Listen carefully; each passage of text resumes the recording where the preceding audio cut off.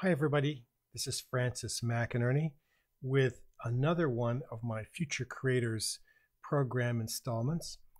Future Creators is a comprehensive system for managing at zettabyte scale.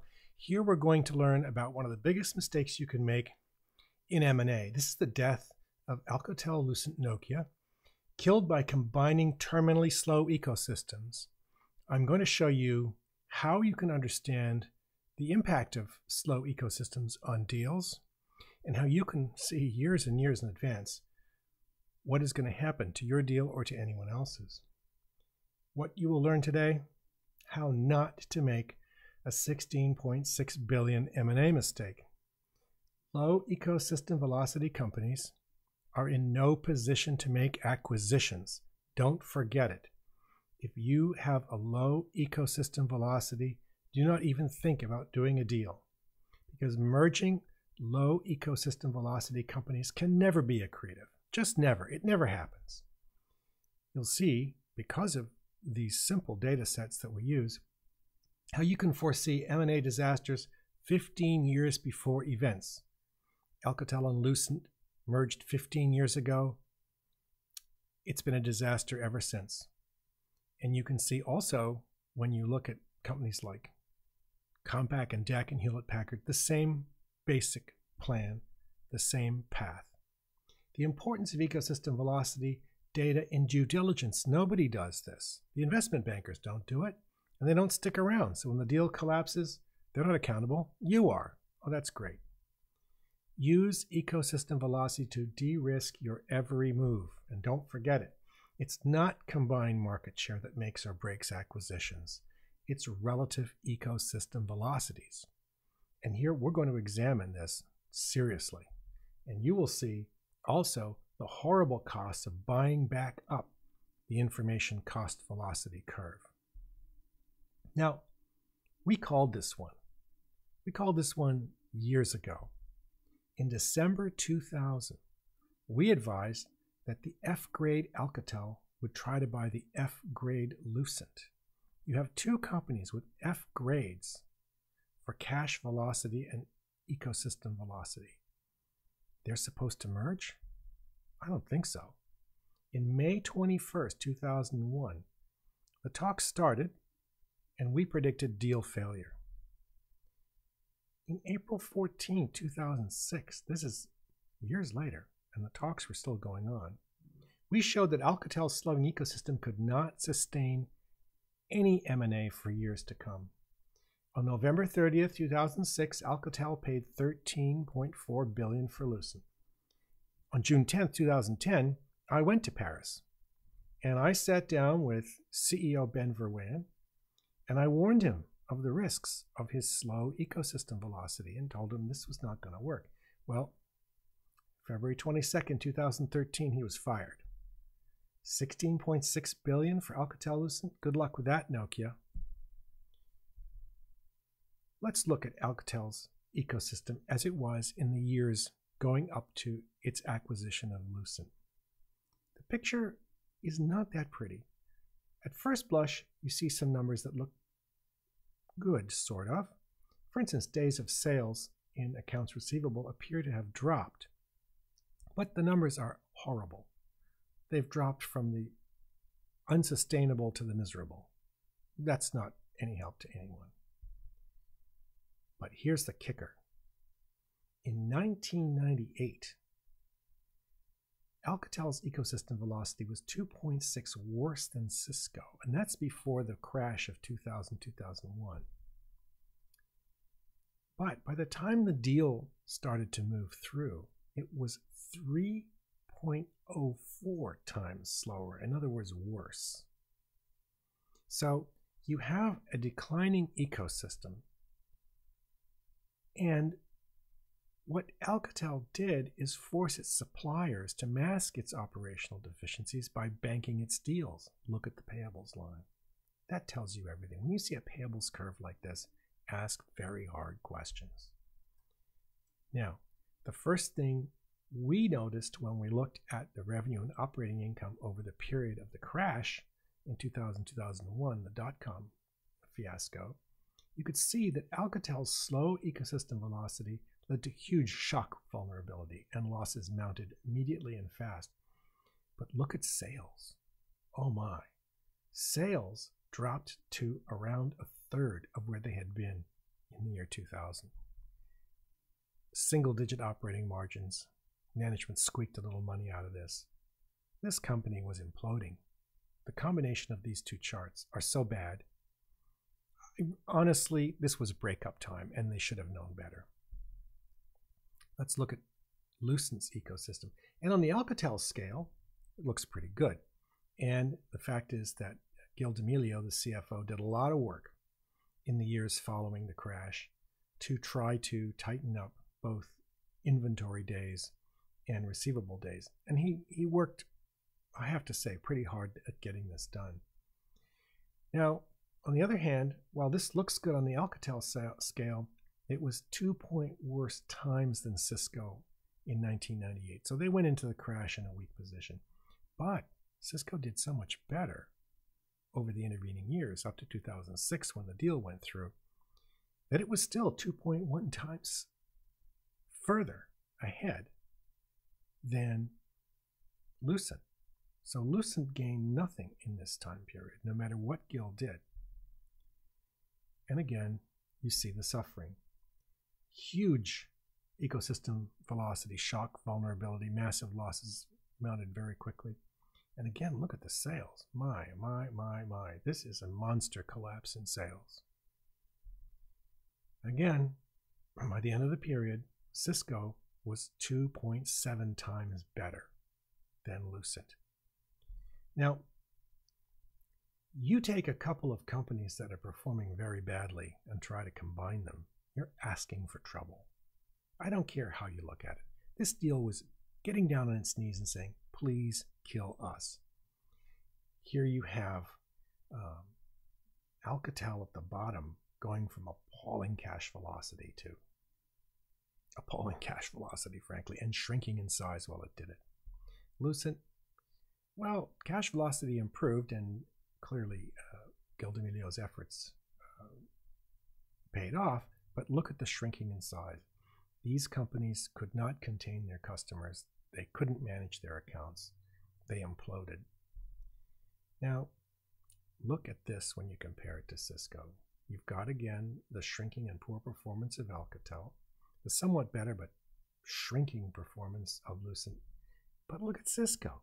Not only is Cisco making more money, it's improved its cash velocity, and it's significantly bigger now than the other two combined. How did they do this? What was it about Cisco that made the merger of Alcatel and Lucent so obviously bad? And frankly, management should have known these data. There's no excuse. This is all stuff from an annual report. This is not rocket science.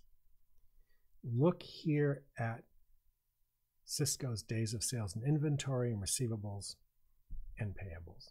Cisco's worst year was the same as Alcatel-Lucent's 16 years later after the merger. Alcatel-Lucent was 2.9 times worse than Cisco at the time of the merger. The fact is, Cisco is a different animal, and it was kicking butt. Look at these data. Lucent's velocity of cash index certainly improved. Alcatel's was, it improved, but it was going nowhere. All the time, slow but steady, the John Chambers team at Cisco was moving the data, improving operations consistently, constantly, identifying cache wait states and eliminating them. At its best, Alcatel-Lucent's management was woefully deficient. Lucent got the message, just wasn't fast enough. Okay, let's move to the deal today. Let's talk about Nokia and Nokia's ecosystem. This does not look good, folks. The last good year was pretty bad, but this is almost 60% slower as it goes into this deal. You can't make acquisitions looking like this. It won't happen. We know it won't happen. Let's look at the impact on share price. $44 right before the tech crash. but 40 roughly at the time that Alcatel and Lucent merged. Today, 7. This is a formula for value implosion. Management was asleep at the wheel here. They just weren't looking at the numbers. They weren't focused on what they had to do to make their company work. Alcatel-Lucent? Well, we can see in the years since the merger that in 2006, when the deal went down, it was 2.1 times worse than Nokia was in 2014. It is still 18% slower than Nokia. So in other words, Nokia is buying a company worse off than itself. And that, we know, breaks every sensible rule in M&A. You must never, ever do that. One of the reasons is because the combined company will always take on the characteristics of the slowest of the two going into the deal. You think you can break that rule? You think you can reverse it? Good luck. Have a nice day. Let's look at share price. Sure enough, right before the crash, Alcatel-Lucent was trading at $61. It was trading at $29 at the time that we said that the deal couldn't possibly work when it wanted to merge with Lucent. $13 at the time of its merger. What a collapse. $4 today. So there you have it. Who was right? Were we right in 2000 when we said this wasn't going to work? Were we right in 2001 and 2006 when we still said it wasn't going to work? There you have it. And this is the reason these companies have been forced to sell themselves to anyone who's stupid enough to buy them, to be honest with you. Now, look at the R&D failure here. Operating income has never exceeded R&D. What kind of manager would allow that to happen? That's nuts. In 2005, they just covered their R&D. That was it. And since then, nothing at all. We call this the Edison gap when centralized labs simply stop scaling. The centralized labs that Edison created a little more than a century ago, I do believe. Today's performance is just inexcusable. Nokia, the story is no better. Management collapsed nearly 10 years ago, and you can see the failure here written in these data, as you can see them in the cash velocity data as well. There's no recovery here. Nokia did not recover from its situation. So before you buy, remember this. Merging low-grade companies is the last refuge of underperforming management. Failure to track ecosystem velocity gives the wrong answers about you, your target, and your competition. The inability to convert cash into sales fast overwhelms all merger synergies. Do not forget that. Your cash velocity data determines everything about your ability to merge with anything, even a church mouse. Whatever those synergies may be, it's cash velocity. Now, let's look at Cisco. Over all of the years, Cisco was 48% smaller than Alcatel-Lucent and Nokia combined in 2000. Nokia equaled the size of Cisco by itself in 2015. Today, this whole thing is reversed. Cisco is 52% bigger than Alcatel-Lucent and Nokia combined. Someone's not thinking here. Look at Cisco R&D. It scales. Fast ecosystem velocity drives an instant bounce back, and so it proved in coming back from the tech crash 2000-2001 for Cisco. Better and better. Cisco consistently covers its R&D by a nice, handsome multiple. This R&D scales. Competitors rejoice.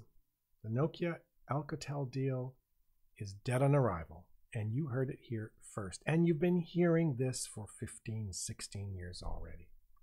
So the key lessons for future creators. Get ahead of the information cost velocity curve when you're doing mergers. Ecosystem velocity is destiny.